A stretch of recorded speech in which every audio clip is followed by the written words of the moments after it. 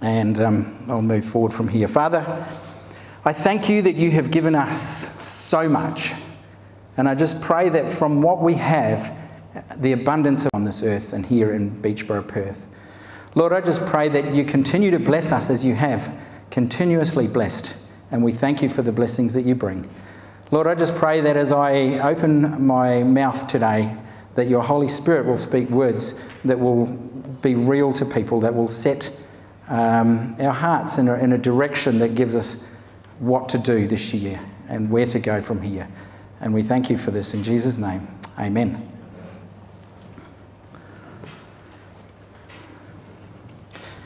Last weekend we had an elders retreat, and so one of the good things about that is working through your strengths, your weaknesses, your opportunities and your threats.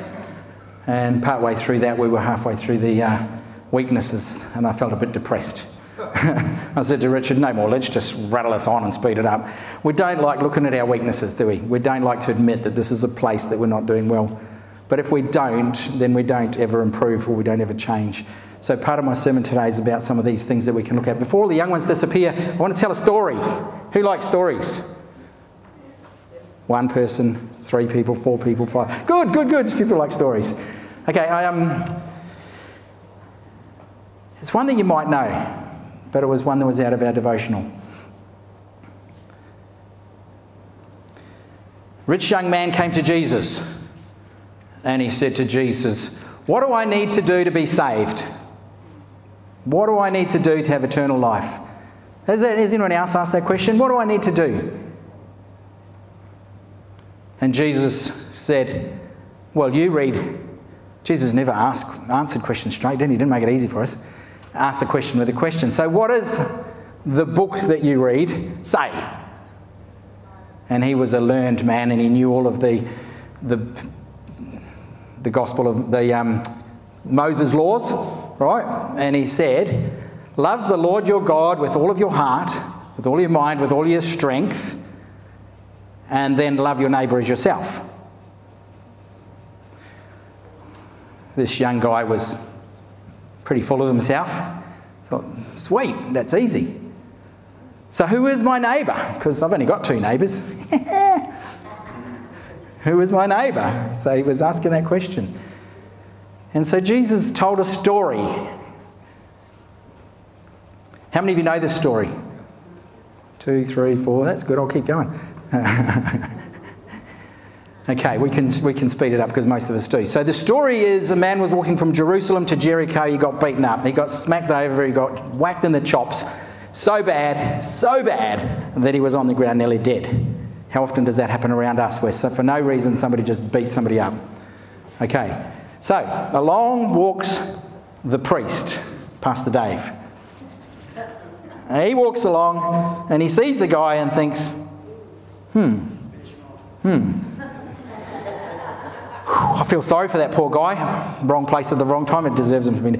Anyway, I have to get this sermon ready for the church, and on the way we're going to be having singing. And if I touch him, then I've got to go and do a whole cleansing process. So, do you know what? It's going to be easier for everyone and everything if I didn't see him. So I just look the other way as I walk past and carry on through. Right?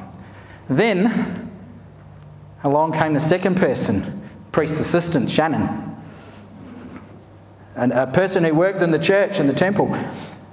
They should have time. That's their job, isn't it? Go and help people and all the rest of it. But she took one look at that person there and went, wow, if I touch him, I'm going to be unclean. I'm female. It's not right. It's not appropriate. And for whatever other reason, she looked at him and thought, somebody else will do that. And then along came, now I don't know who this person is, maybe you. This person is generally someone who looked at that person and went, they're culturally not good. We don't talk to them. So the Samaritans and the Jews. So if we were completely racist, then that person that helped might even be an Aboriginal. You know, like if we're genuinely true, why should I help that? So this is the question. So this person was somebody that they really shouldn't help, and they went out of their way to help their enemy. So that's the Good Samaritan, right? That's why he's got the name, the Good Samaritan. He had compassion as he walked past. That word jumped out at me like in my heart. He had compassion. Oh, that's going to go bang on that really loud. So, my apologies on the camera. How many times did we hear Jesus say, before he did a miracle, and Jesus had compassion on them? And so he went and he did this miracle. And that word, I just went, wow, that's an interesting word. Anyway, I spent a bit of time on that for a purpose. He had compassion. He went down. He did what was practical. Washed him, cleaned him, got him ready. First aid level 101. Right? In our day, called the ambulance. But in that day, got him on a donkey, took him to an inn. Okay, got him to the hospital. He didn't have private cover and he wasn't covered under Medicare. So he said, look, I'll cover it. I'll cover it because this guy should have had these things, but because of who he is, he's not got it. And so I'll be back tomorrow and just send the bill to me. Okay? And he made sure that the person was okay. And then Jesus went on to ask, so who do you think the neighbour is? And the wise young man said, the person who showed compassion and mercy. Person who showed mercy. So he was saying that the neighbour was the Good Samaritan, the person who saw the need and acted upon it. Really, Jesus was telling us that's the last person who you would call your neighbour. It was a person from a town that you didn't respect, people that were a different culture to who you were.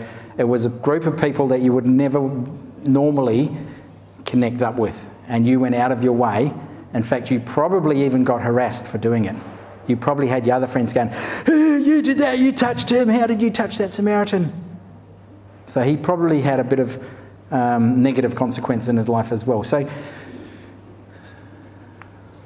what do you think of the story? Story's just a story unless we put a little bit of application.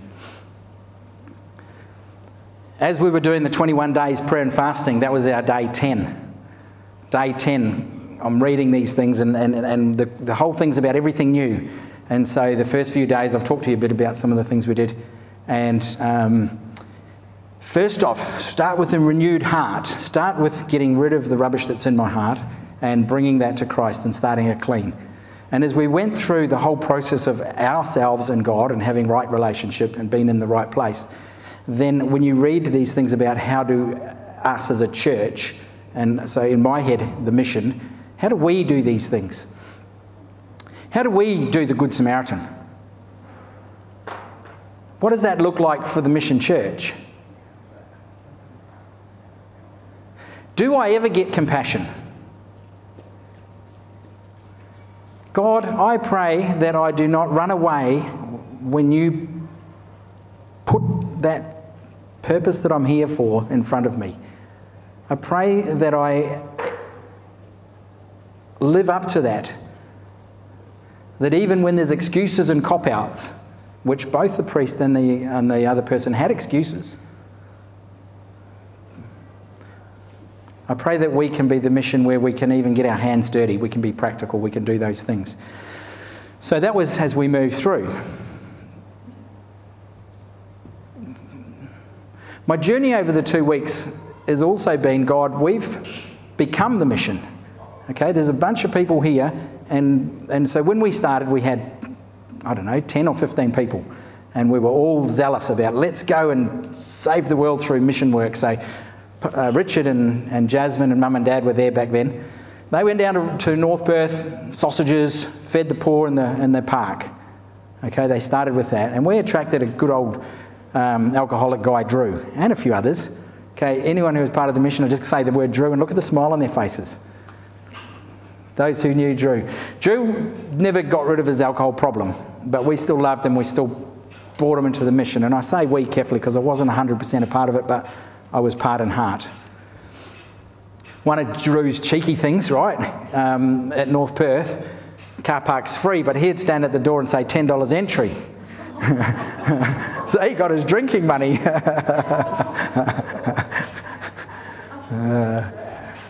still, some people were kind enough to give to him because they also knew that's who he was, and he'd been a drunkard all his life. Unfortunately, Drew didn't make it. But the mission learnt in our process, it actually takes a lot of people. It takes a lot of support to look after one alcoholic. It takes a lot of support to look after an ex-druggie. And so we sort of went, okay, how do we get bigger? How do we do this better? How do we do more?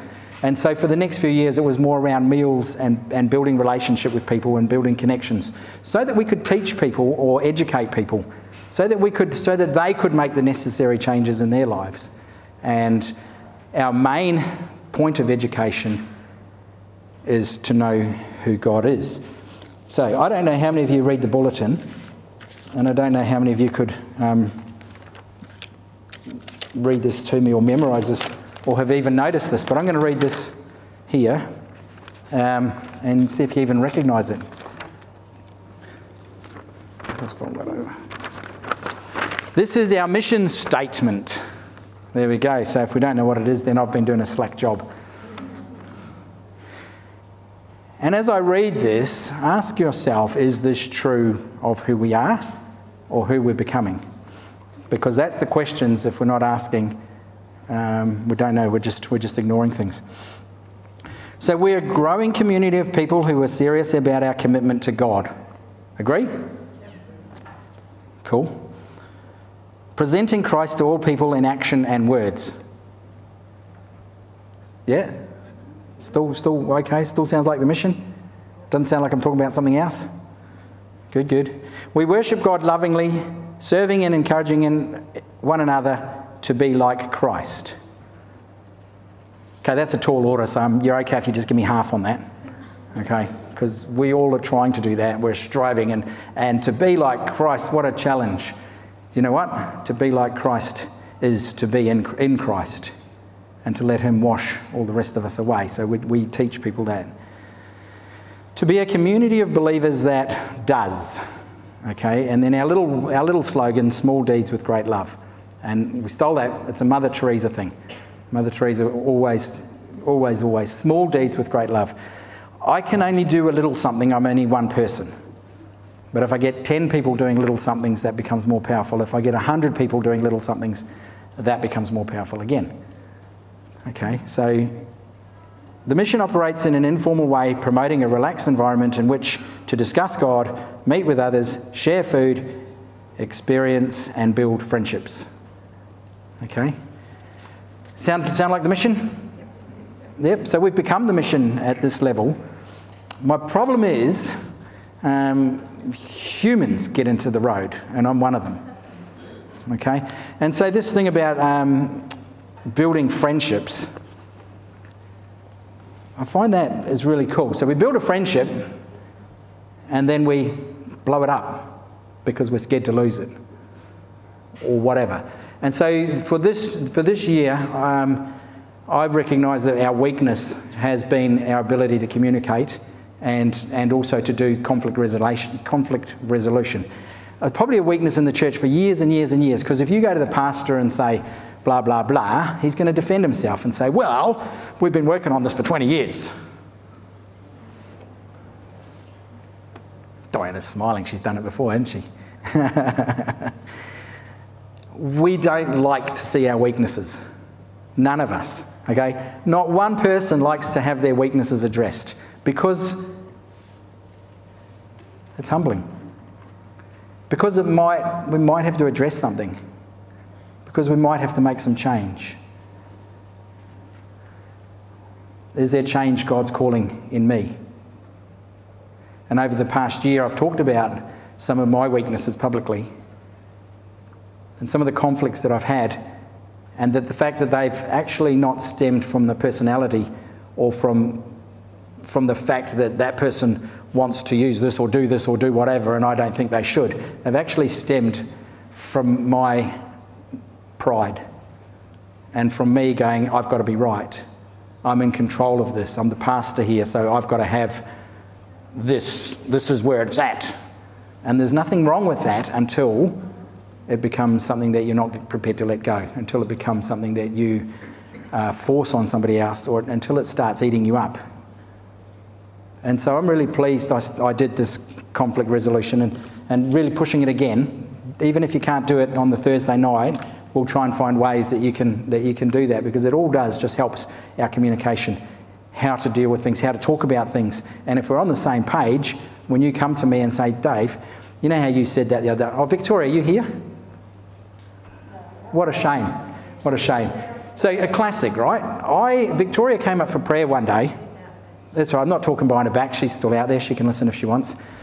And she'll be okay with me talking about this. But Victoria came up for prayer one day and she said, can I have all of my pain gone? And I thought just straight away, the practical person I am, I said, the only way you're going to have no pain is when you're dead.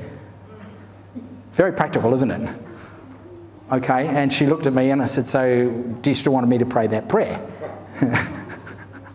Because we've got to be careful with God. We've got to be specific about things. We don't want to just pray a prayer and have them drop dead on us, because there's no pain. The only way we're going to have no pain is when we're dead. Now, she didn't realise, and it was loud and there's other music, so she went away and said, Pastor Dave wants me dead. Okay, wasn't my heart, wasn't my intention. I was actually trying to reveal that we do actually need a little bit of pain. Now, fortunately, at that stage, somebody got wind of it and said, now, if that's what you think, I can't imagine Pastor Dave saying that, but you need to go to him and you need to talk about it. Now, if she hadn't of, so she did, she came to me and I said, I am so sorry, Victoria. I couldn't even imagine how horrible that sounded. It wasn't my intention. I was trying to say, you're going to have a bit of pain. We need some pain. I'm not asking for the impossible. I would like your pain in your shoulders to be gone, and we'll pray for that. But I know people who don't feel pain and they get blisters on their feet because they didn't even know it was coming. And they struggle to live. And one guy I know, he broke his leg and he kept running because he doesn't feel pain. And it's not a good thing, it's a bad thing. When he goes to the hospital, they can't diagnose what's wrong because he has no pain. Okay, but good intentions. Now, the thing that comes from this is our ability to communicate. Okay, if she hadn't have come to me, I never would have known. I've offended her, but it wasn't my intention. How do we do that better? Okay, so there's two things here. As a recipient, I want to improve. When somebody comes to me and says something, I want to be listening. I want to hear it from their point of view. I want to hear their story. Because straight away, as soon as Victoria comes to me, I did not say that. How dare you think that? Even for you to think that. Oh, I don't want to talk to you. Overreaction. No, we've got to learn to listen to what they heard and what they felt. And bite your tongue and listen to their side. So anyway, this is the stuff God's been teaching me, okay? And this is what I think is going to set us apart in the future from just being. This is what is going to make us the church that Jesus wants us to be, because you will know them because of their unity. Okay, how many of you remember my pizza sermon? It's a few. So the pizza sermon really quickly goes on. We're all different, but we're all necessary. If we have too many chilies, it might not be a very nice pizza. But God gives us the right amounts of people in our church to make a beautiful and perfect tasting pizza. Okay? We are not going to get on. If you're right next to the chili, you're going to feel a little bit of the heat. Okay? And if your ministry is right next to somebody who's got that chili ministry, you're going to feel a little bit of the heat. But you've got to learn to just work with that. Okay? Does that make sense? So God wants unity in the church. He wants us all to be who we are, and together with the Holy Spirit, which in my illustration I use the cheese, scattered on top of us, the cheese softens it all. Have you noticed? If you've got a really hot chili and put a bit of cheese on it, it softens it. It makes it really nice. So the Holy Spirit will fix up all of the things that are too strong or not strong enough, and He'll make it blend, and He'll make us that church.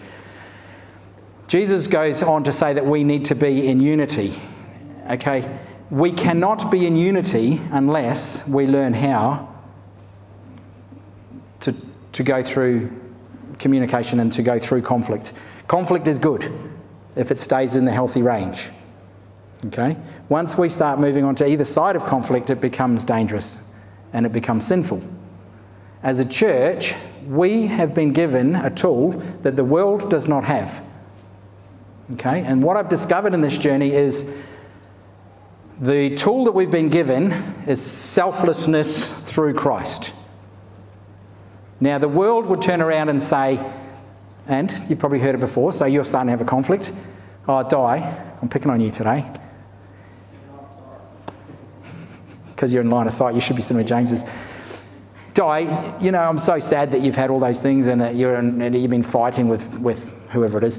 And you know what? You should take them to court because you deserve it. You know, you're a good person. And that's really wrong of them to do that. Isn't that a common thing to say? Is that what you would hear people saying? And then when you tell your story and something's gone wrong and you can't, somebody else goes, how dare they do that? You need to sue them because you should get your money back and you're in the right. Is that a common thing? Is that what we're hearing? So the information and what we receive from the world is all targeted to please the I, the me. Satan is trying to please me. I was born in sin, so the first thing I want to do is please me. If it hurts me, if it's one of my weaknesses, if it's one of the things I don't like, I get upset. And then I throw a reaction or an overreaction. God said, give all that to me and die to yourself. When we become Christians, we die to ourself and to our selfish nature and the things that we desire. We die to the things we desire.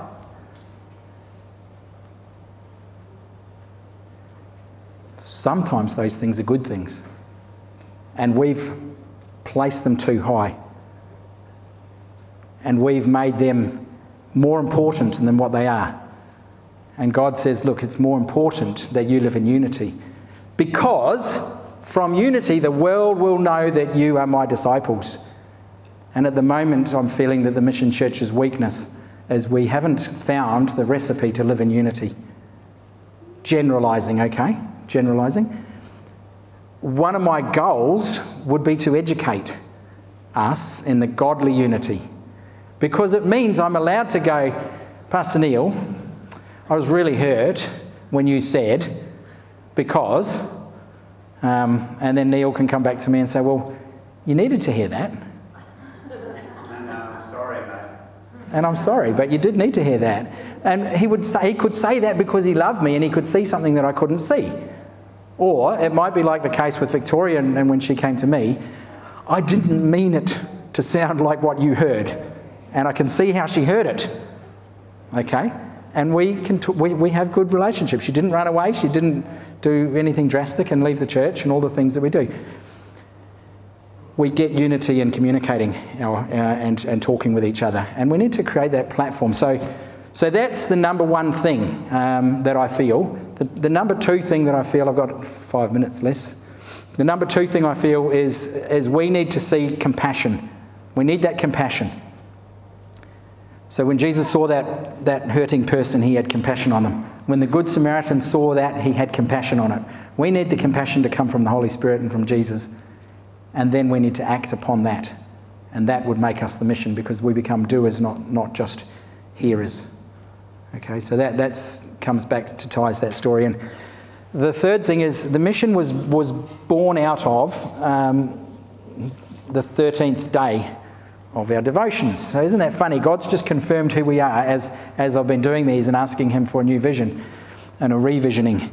Okay, so we've been doing this fasting, and this goes, now this is the kind of fast I want. I want you to remove sinful chains and tear away the ropes and the burdens and the yoke, and set free the oppressed and break every burdensome yoke. Now isn't that the role of the church? Isn't that our role? That's what God wants, okay? That's our fast. I want you to share your food with the hungry and to provide shelter for the homeless and oppressed people. Okay, we'll just ponder on that. When you see someone naked, clothe them. In our society, it might not mean literally naked, it might mean going without, or somebody who's got less. Don't turn your back on your flesh and blood. Don't leave someone on the side of the road. Good Samaritan. And this is a bit we love. Then your light will shine like the sunrise. Your restoration will quickly arrive. Your godly behaviour will go before you, and the Lord's splendour will be your rear guard. Then when you call out, the Lord will respond. You will cry out, and he will reply, "Here I am." You must remove the burdensome yoke from among you and stop pointing fingers and speaking sinfully. So we've moved back to another challenge, another action on our behalf. You must actively help the hungry and feed the oppressed. He's saying look after each other. And there's another, then. I like these thens. Then your light will dispel the darkness, and the darkness will transform into noonday. The Lord will continually lead you. He will feed you even in parched regions. He will give you renewed strength, and you will be like a well-watered garden, like a spring that continually produces water. The perpetual ruins will be rebuilt. You will re-establish the ancient foundations. You will be called the one who repairs broken walls, the one who makes the streets inhabitable again. And there's one more action that I haven't spent any time on when I've done this in the past. But over this time, God's spoken to me, and it's something that I need to take a bit more seriously and take action on. And as a church and as Australian culture, I really think this is something else that we need to be moving into. You must observe the Sabbath rather than doing anything you please on my holy day. A lot of people sort of think the Old Testament has overridden all that stuff. But God created the world, and on the seventh day he rested. And he's given that rest to us in the same way that we have so much fortune, but all he's asking for is us to have a day of rest and to think about him. And the thing that I find is as we observe the Sabbath day, he gives us rest. And we get more done in the other 6 days. It's a little bit like the tithing. It's a little bit like when we praise him. When we praise him, we sacrifice that first feeling, but the fruit or the result of it benefits us. So as a church, I'd like to be a little bit more intentional and please and do what God wants on the holy day. You must look forward to the Sabbath and treat the Lord's day with respect. You must treat it with respect by refraining from your normal activities and by refraining from your selfish pursuits and from making business deals.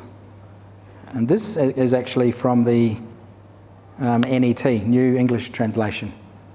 Okay, and that's worded quite nicely. You must refrain, so I like that. You must treat it with respect by refraining from your normal activities and refraining from your selfish pursuits and making business deals.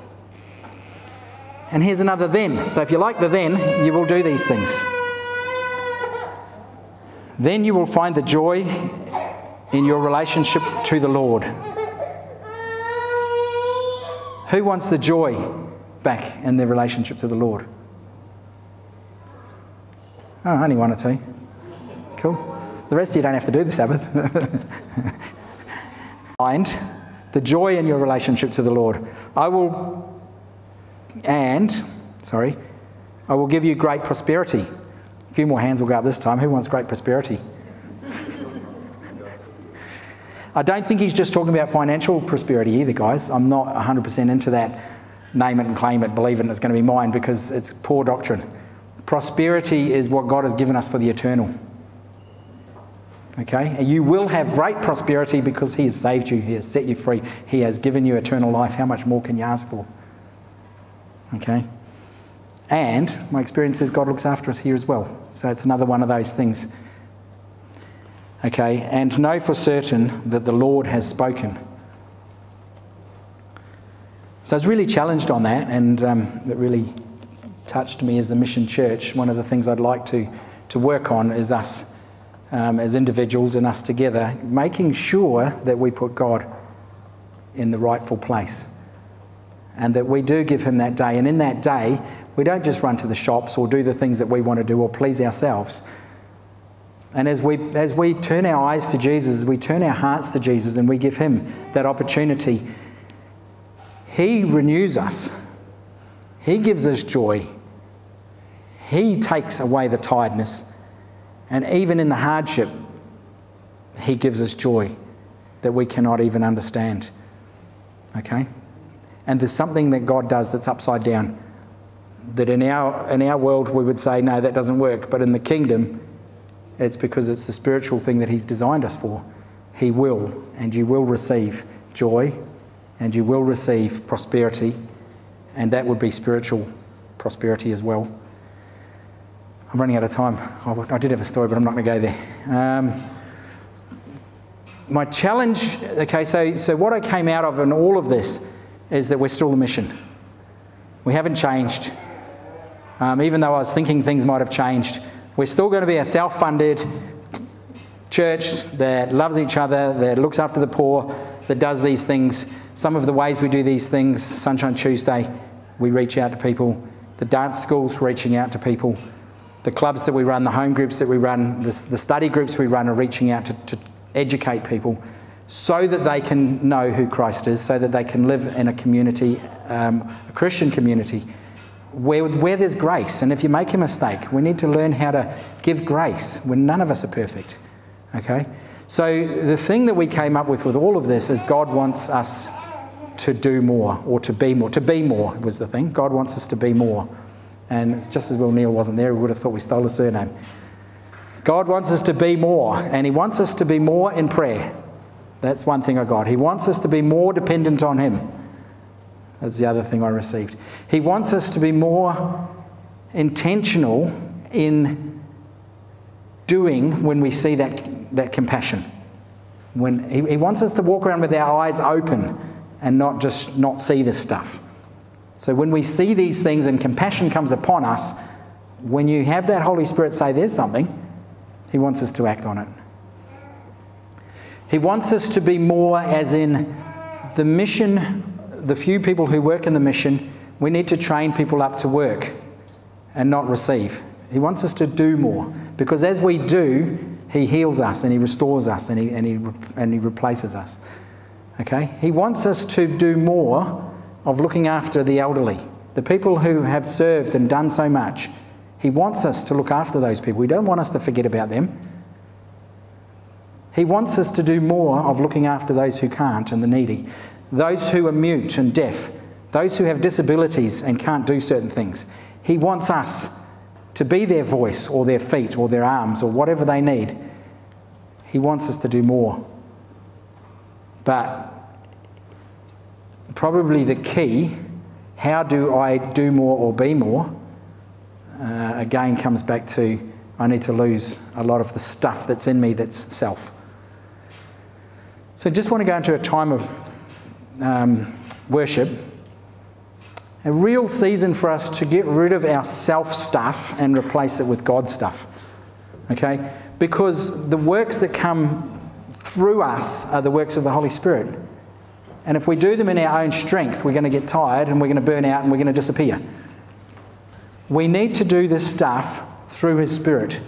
We need to be and we need to not be doing this in our own strength. So how do we do that? The only way I've seen is to empty myself of the stuff, the rubbish that I have, the things that are taking up room, that are causing blockages, and to open those areas of my life up to the Holy Spirit and ask Him to cleanse me, to set me free of these things. And as we worship, He will set us free. As we pray and give Him praise and glory, He will set us free. And God said that He will be setting us free. He will restore our land if we're doing these things. And we're doing these things and it becomes a perpetual thing. You do these things, He sets you free. He sets you free to do these things. Makes sense? So thank you for listening, and let's just go into a real place of worship.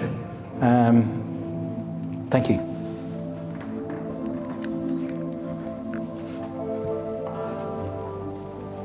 Just as I was waiting on the Lord this week around the worship, I just felt we wanted to do songs that are just about waiting on Him and opening ourselves and presenting ourselves as living sacrifices. Which is why we decided to have the sermon first today. And what I want to do is I want to open this space at the front here, but you don't feel you have to come up the front to get into that place of just being real with God and saying, I'm a living sacrifice, God. But if you would like to come down as a step